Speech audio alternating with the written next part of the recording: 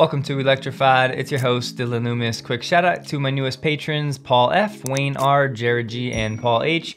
Thank you all for choosing to support the channel. Giga Texas has crossed an important milestone, hitting 1,000 cars produced in a week, and as far as we know, the goal is still 5,000 per week by the end of this year. However, I think the best part of this picture is that somebody wrote, "I led." TOSV tweeted out this image saying the first truck lanes for charging happening in Santanella. Now, one, I do not think this is the first. I believe there are some other of these in other locations, although yes, it's one of the first.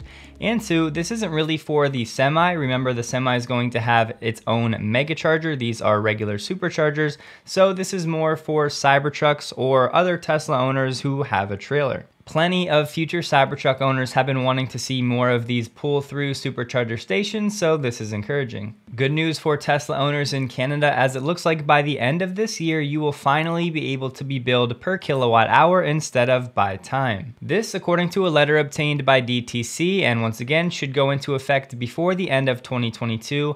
However, there are still further consultations to be had to develop permanent technical regulations for per kilowatt hour billing. No detail in terms of pricing structure has been given just yet. Jeff Roberts shared some new images of Giga Texas, and I wanted to highlight two things. First, this appears to be a helicopter pad now in the parking lot. But if you look closely in this image, you will see what appeared to be cyber planters. Two videos that were uploaded to YouTube in an attempt to disprove the anti-Tesla videos from Dan O'Dowd have both been taken down. YouTube's reasoning: it doesn't allow content showing a miner participating in dangerous activities or encouraging miners to do dangerous activities. Specifically, we don't allow content showing or encouraging miners in harmful situations that may lead to injury, including dangerous stunts, dares, or pranks. If you didn't get a chance to see these videos, the cars were never going over 8 miles an hour, the drivers were ready to take over at any time, and they were effectively just showing that, hey, FSD is not just rolling over children in the street left and right. Look, not everything needs to be a conspiracy thing, but remember, Alphabet does own Waymo,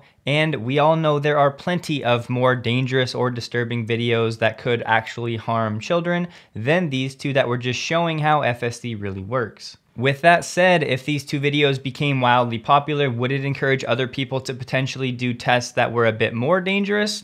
Maybe. You can't really argue with that. Elon told us the two main goals for this year: one, Starship to orbit, which is crazy in its own right, and FSD wide release. You've probably seen it by now, but 10.69 has rolled out to an initial group of people. .1 probably end of this week with a wider release, and .2 in a few weeks should be good enough to provide to all FSD beta participants. And Elon said after the wide release of the beta 69.2, the price of FSD will go up to $15,000 in North America on September 5th. Current price will be honored for orders made before September 5th, but delivered later. This wide release should mean that anybody can have access to FSD, and no, you will not need a safety score to do so. And no, we don't need to spend any time talking about the value of this price point. It's so subjective. It depends on so many different things. Everyone is entitled to their own opinion. All I do know as a Tesla investor, this is a very bullish sign. And just to give you a sense, after over 14,000 votes, this is how the results are looking so far.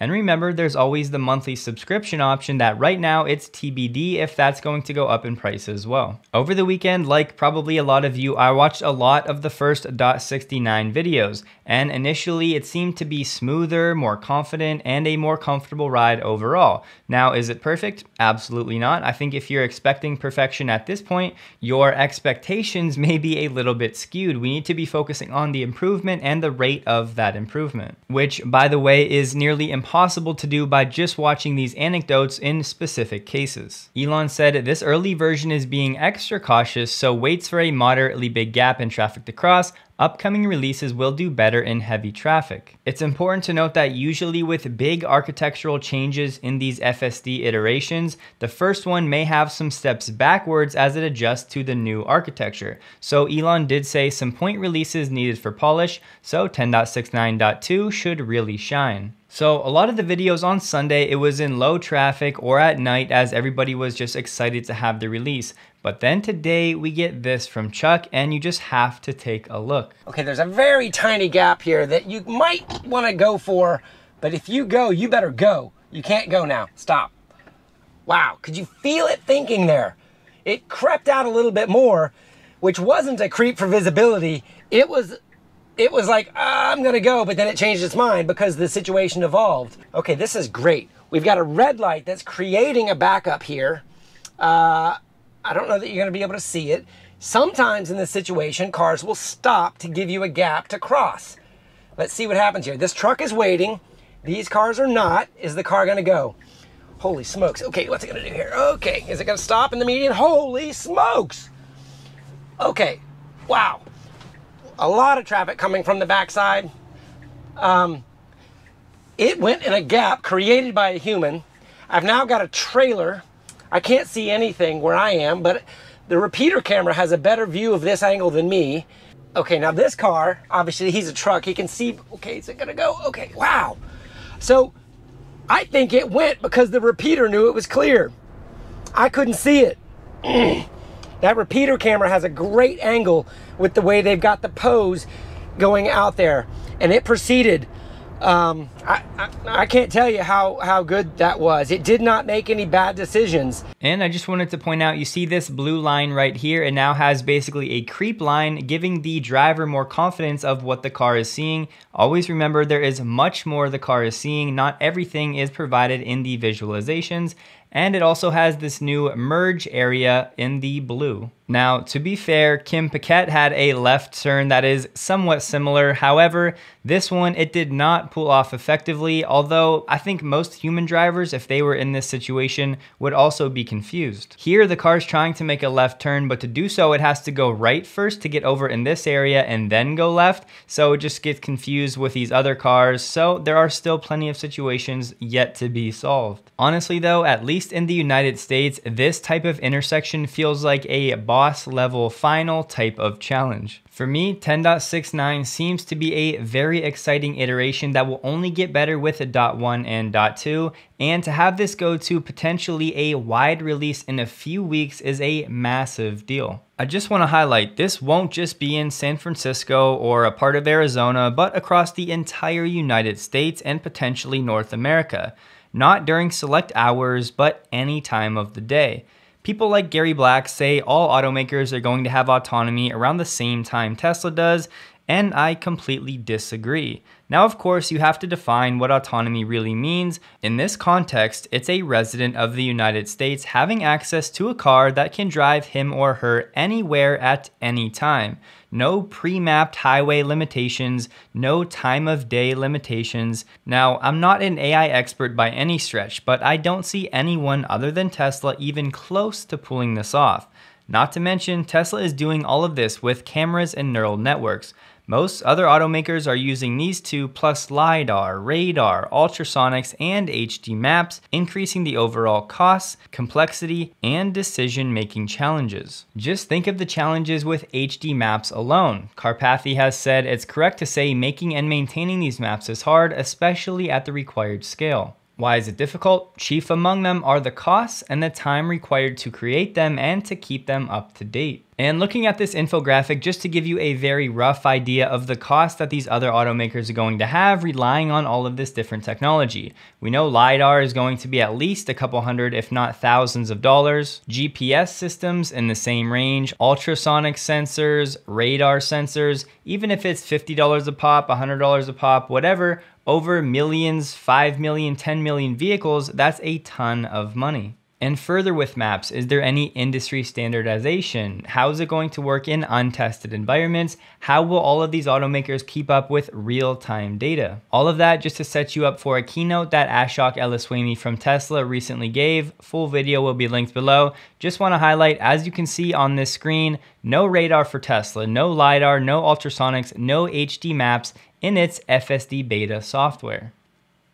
And my biggest takeaway from his keynote was that even if you don't have the money for FSD, some of this technology is making its way into a basic autopilot that's in all Teslas. So all Teslas are getting this advanced safety technology and things like this. Autopilot prevents 40 crashes per day where human drivers mistakenly press the accelerator at 100% instead of the brakes. So here, for example, these people are pressing the axle pedal, thinking that they're pressing the brake pedal, but the car realizes that they are doing this and are heading towards a collision, and automatically cuts out the acceleration, presses the brake to prevent the humans from colliding.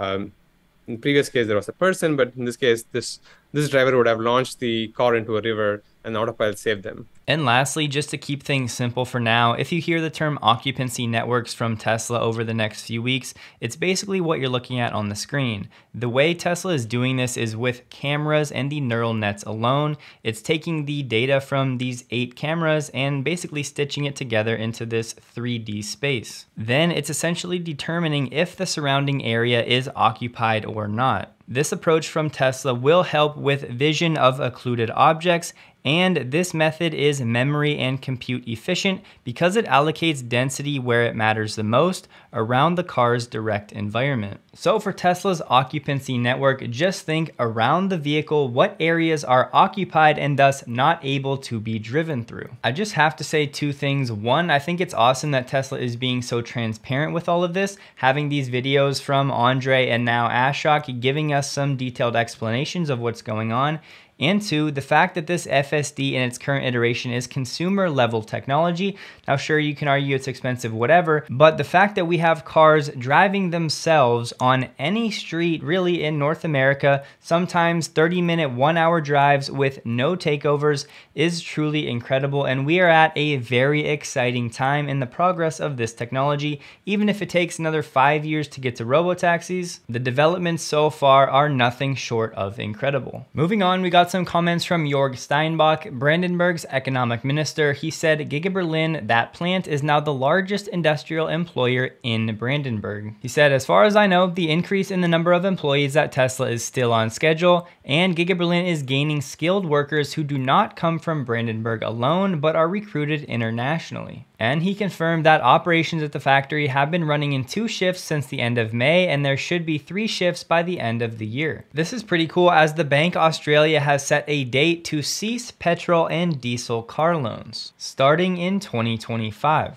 Importantly, the bank said, we're deeply aware we need to support people not yet able to afford an EV while the market grows, and they'll continue to offer loans for secondhand fossil fuel vehicles until there's a viable and thriving market for EVs. What's also cool is the bank already provides decreased interest rates for EV loans. It looks like Elon may be in talks with Synchron for a potential Neuralink deal. It's still unclear where Neuralink stands when it comes to FDA-approved human trials. Synchron, however, crossed a major milestone last month by implanting its device in a patient in the US for the first time. And we also learned from Elon Neuralink progress update show and tell on October 31st, Halloween. Ford is staring down the barrel of a $1.7 billion verdict with regard to F-250 pickup truck roofs and them not being strong enough. The plaintiffs in the case argue that they had dangerously weak roofs, making the trucks vulnerable to collapsing in a rollover crash. Ford did say, however, it plans to appeal this verdict. Speaking of Ford, Automotive News has seen an internal email, and Ford is looking to cut 3,000 jobs globally, and 2,000 will be salaried positions and 1,000 will be agency jobs. This will impact employees in the United States, Canada, and India, and Ford is redeploying resources and addressing their cost structure, which is uncompetitive versus traditional and new competitors. The cuts are expected to come in both Ford Blue and the Model E divisions. Britain came out and said it wanted a widespread rollout of self-driving vehicles on the road by 2025,